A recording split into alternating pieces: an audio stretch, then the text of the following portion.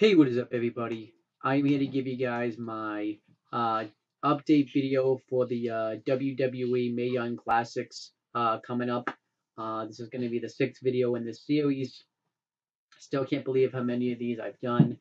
Like I've talked about before, every time I think I'm done making them, uh, the WWE keeps coming out with more and more updates.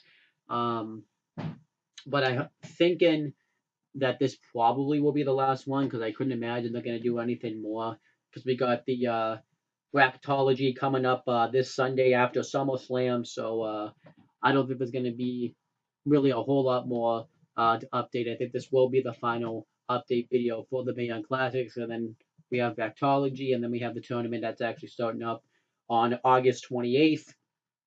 So yeah, I think this is going to be the final one, hopefully. But we'll have to wait and see on that. Um, I got some, updates on competitors and stuff, and I'm going to watch the videos that they've released for it, and then come on. And as I watch each video, I'm going to uh, talk about the topic that they talk about in the videos. So now that I've discussed that, let me just get right into this update video. Okay, so before I go on, I want to mention I'm going to leave the links to all this stuff, the videos and articles, down in the description box below, so that way you guys can watch it as I'm going through it. And we have the first video. It's called "Inside Zetta's Inspiring Journey to the Mae Young Classic." Um, this is pretty much uh, exactly what the video says it is. Zeta talks about how she was an MMA fighter for a while. She talks about how when she was younger, she had huge um, social anxiety, and she was always nervous to do certain things. She was also bullied and beat up a lot when she was younger, and that when she, you know, went into MMA, she talked about how she it gave her confidence and it made her feel safe, even though I think you would feel safe if you can kick somebody's head off. So, um, and she talked about how she really gained that confidence when she won her first tournament. And she talks about how she didn't think that she would accomplish everything beating MMA, and MMA's gonna made her feel confident, made her feel like that she could accomplish something. And she talks about how she never was the most athletic person, but MMA broke her out of that. And then she talks about how she moved to LA for a few years ago, and when she first was there, since it was really expensive, her first year there, she ended up sleeping in her car, and she got like a gym membership so that way she could shower all the time, which I thought was a unique story. And she talks about how everything's been a battle for her, and the Mae Young Classics is going to be the exact same thing. And she said that she's going to feel satisfied because she feels like she deserves to win the Mae Young Classics. And then she says that it's an inspiration that she made it because it shows that no matter what you do, you can always make it through anything. And that was pretty much the whole video. Very enjoyable video. Really enjoyed her story. And yeah, can't wait to see what she has to bring to the table in the Mae Young Classics on August 28th. Okay, so next we have the video is how substance hunting taught Sarah Logan to be a survivor. Pretty much this was by to get into the Mae Young Classics. Um, she talks about pretty much says that her grandmother's the reason that why she is a wrestling fan because they would watch Raw every Monday night. And that would be the only time she would actually hear her grandmother curse, which was kind of funny.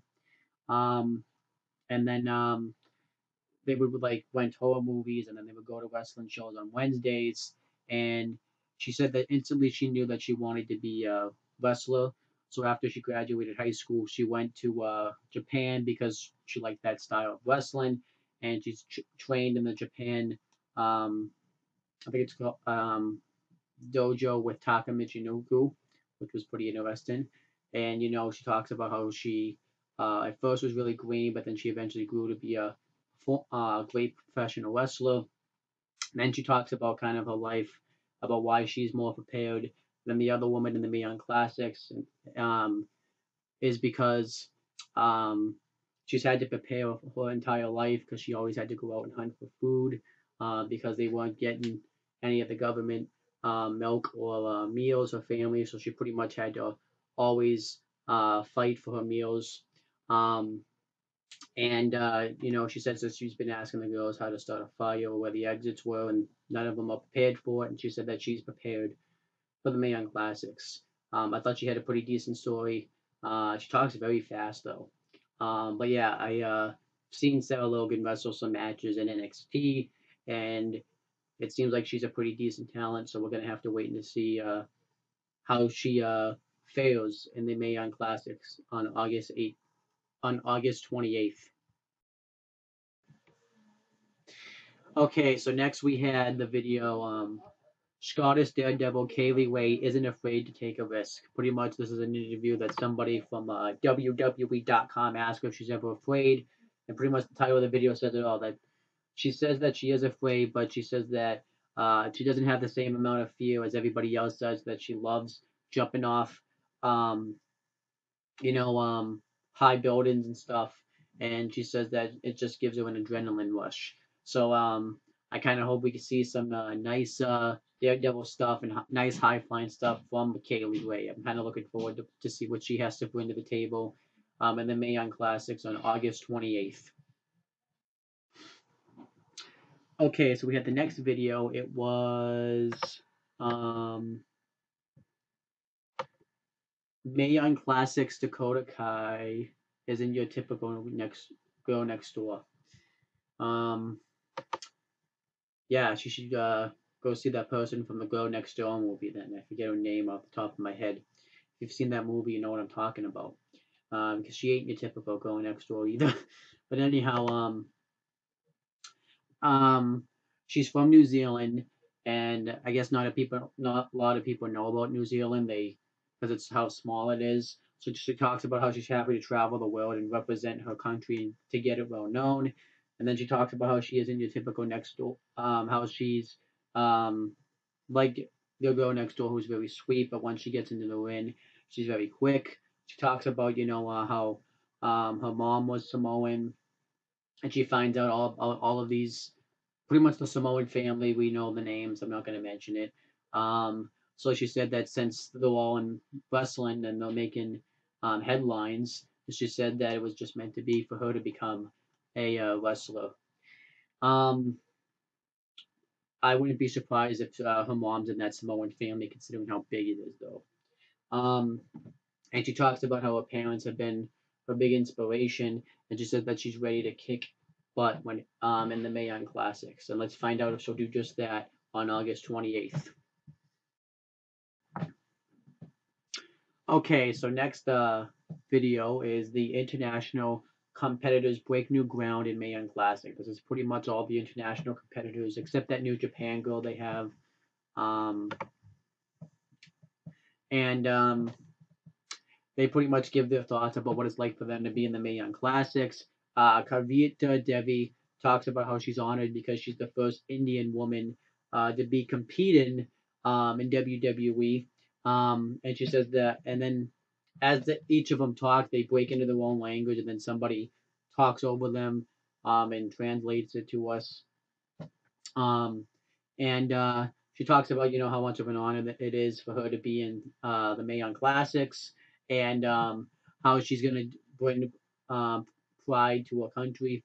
And then Trivia Conti, I think that's how you say that, says that she talks about how she's honored to be representing Brazil, considering the fact that wrestling um, isn't as big as it in Brazil, and it's not very popular. So she feels like she's gonna do her country proud when she steps into the ring. But she talks about how she misses her family and thinks about them all the time, and gets a little bit emotional. Then Princess Sujit talks about how she's happy to represent Mexico and is going to show the world why Mexico is the best place to find women's wrestling. And then Modi Bell talks about how she wants to do her country proud as well, because she wants to show everybody that it is easy to accomplish things.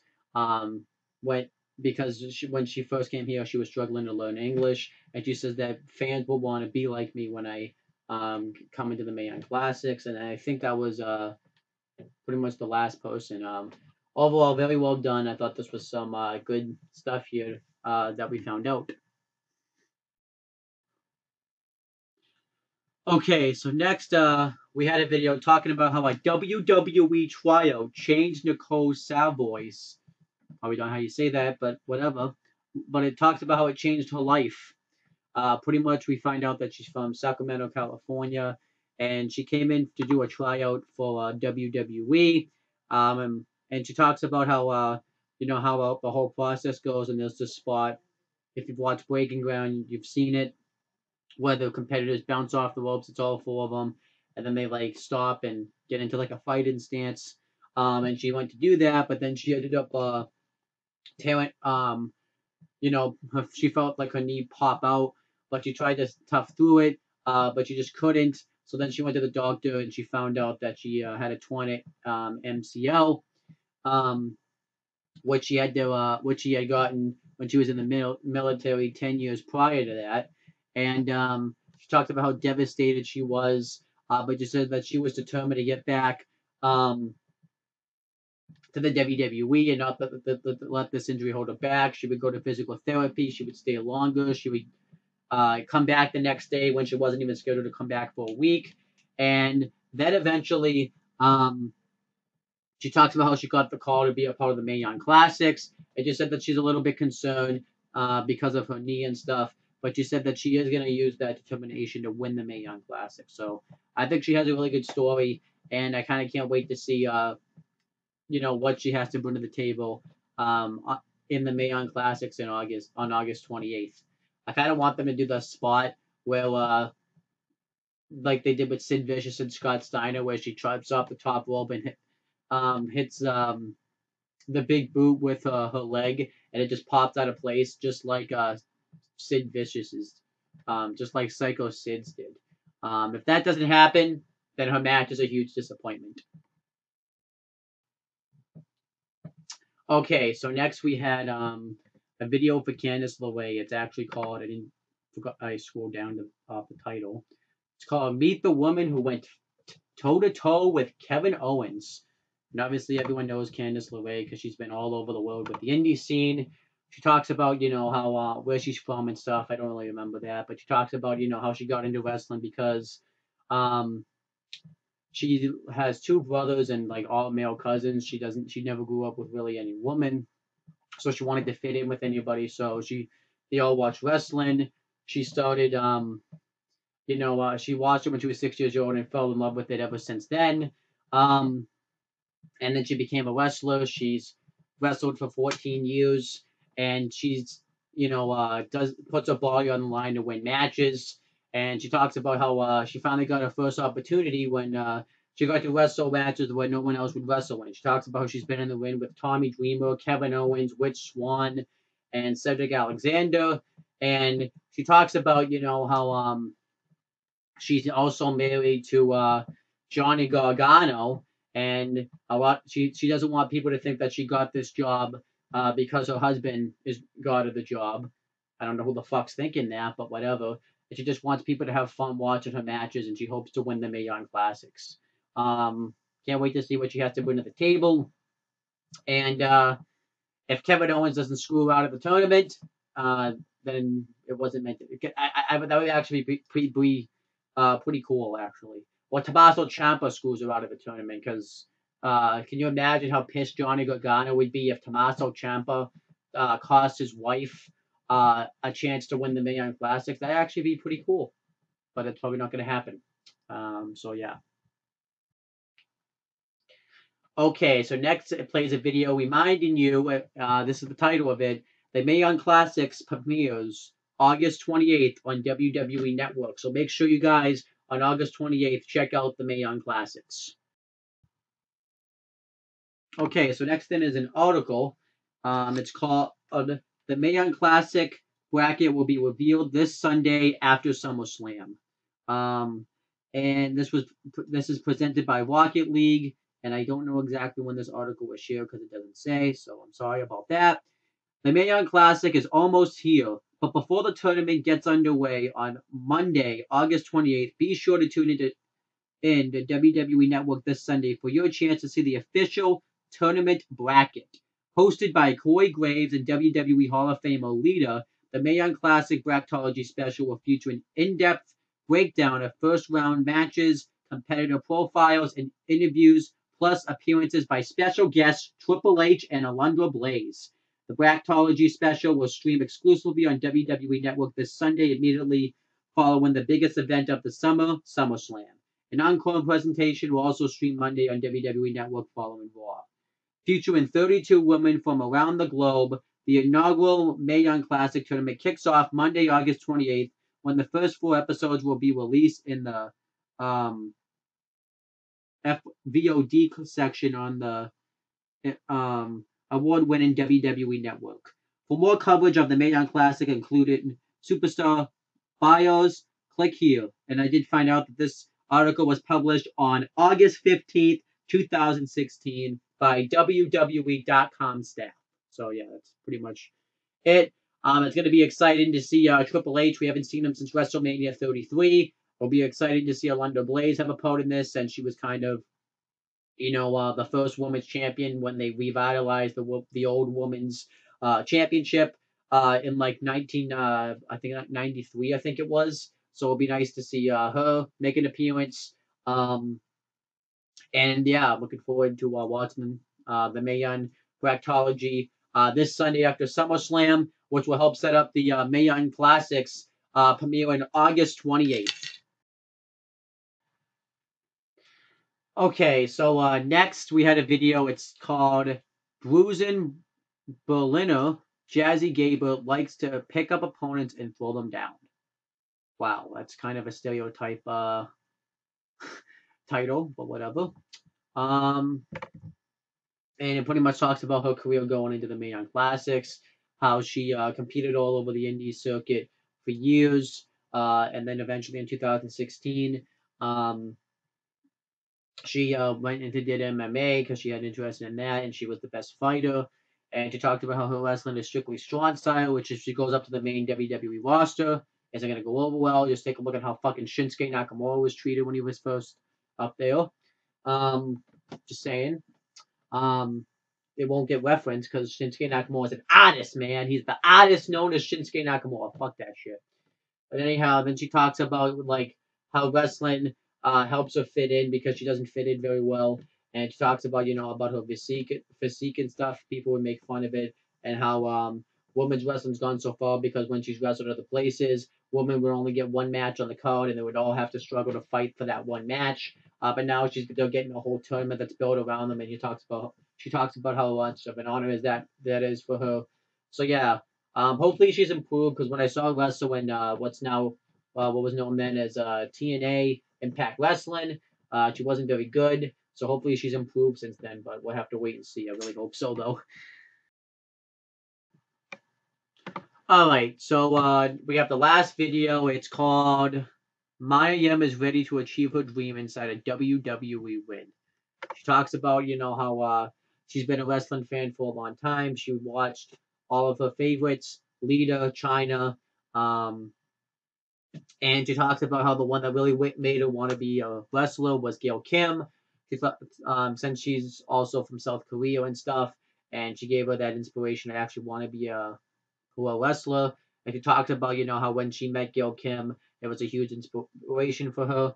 But they can't say where they met Gail Kim because they met her in that company they don't like to talk about, which I think is kind of funny. And then eventually she talks about how she's worked so hard to get this opportunity. When she found out she was going to be in the Mae Young Classic, she was overwhelmed with joy, and she says that even though that she's already won, even if she doesn't win the tournament, she's already won because she's achieving her WWE dream. So that was pretty much it. I kind of can't wait to see Mae Young. It's been a while since I've seen her wrestle. I saw her wrestle as Jade in TNA, or what was called Impact Wrestling then. But obviously, that was when I really wasn't watching TNA that much, so I really can't say. I think she just mainly jobbed out because she was in that Dollhouse faction with Marty Bell, so you really didn't get to see a whole lot of her work. I didn't really get to see a whole lot of her work, so yeah. So hopefully I can see something more from her in the Mae Young Classics. And that's pretty much the whole video. I don't think there's any more updates that I know of. Um, so this is probably going to be the last one. Um, hopefully ever.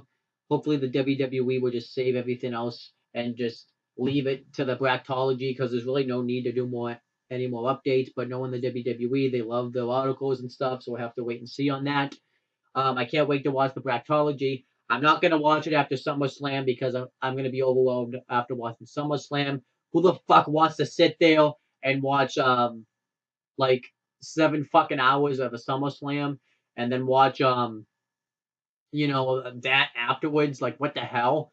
Why didn't they just air this after? Oh wait, but they can't air it after. Why didn't they just air it like Tuesday, Wednesday after NXT? People are already gonna be on the network. Like I guess like because after SummerSlam, people are just gonna be burnt out watching it. But anyhow, it's a topic for a different day. But I can't wait to watch it. Like I said, not gonna watch it after SummerSlam. I'll probably watch it Monday morning before I go to work. So yeah, that's pretty much it, guys. Thank you guys for watching this video. Please make sure you guys like, comment, and share this video so that way people will watch it. Make sure you guys subscribe to this channel for more content and click on the bell so that way every time I upload a video, you guys will get the notifications for it. Make sure you guys do the same for my Owen the Talkinator and CM Brothers YouTube channels.